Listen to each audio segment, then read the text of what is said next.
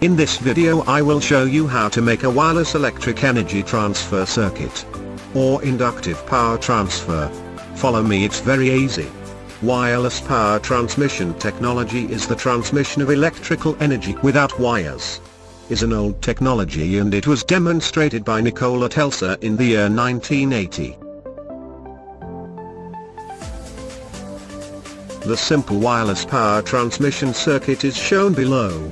The required components of this circuit mainly include N555 timer, and 2 transistor NPN, and PNP, type BC547, BC557, and mosfet transistor F620, and 2030 magnet wire, gauge copper wire. The wireless power transmission can be defined as, the energy can be transmitted from the transmitter to a receiver, through an oscillating magnetic field.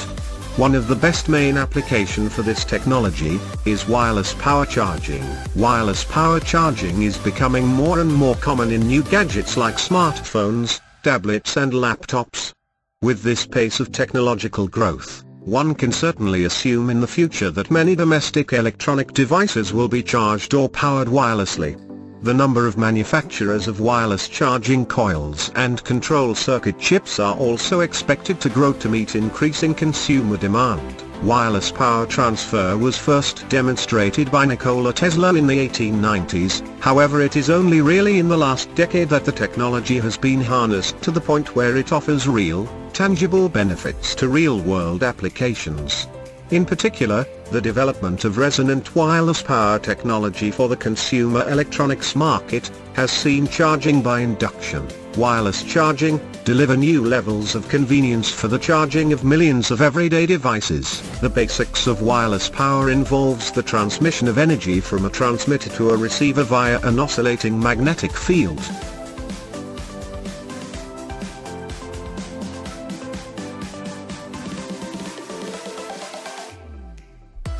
To achieve this, direct current, DC, supplied by a power source, is converted into high-frequency alternating current, AC, by specially designed electronics built into the transmitter. The alternating current energizes a copper wire coil in the transmitter, which generates a magnetic field.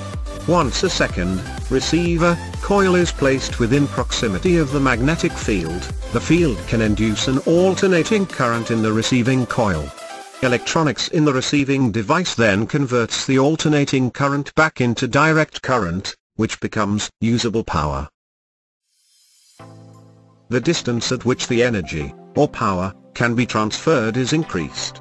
If the transmitter and receiver coils are resonating at the same frequency, this resonant frequency refers to the frequency at which an object naturally vibrates or rings, much like the way a tuning fork rings at a particular frequency and can achieve their maximum amplitude.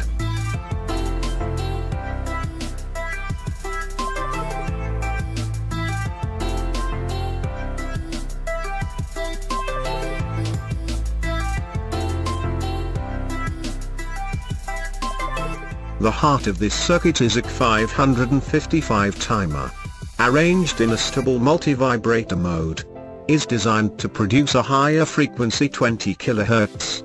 The output of EC555, pin 3, is connected to base of 2 general-purpose transistor T1 and T2, which is used to drive the MOSFET T2.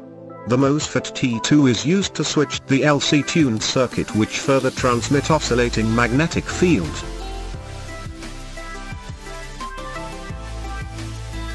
Now we go to build this circuit. Follow me. It's very easy.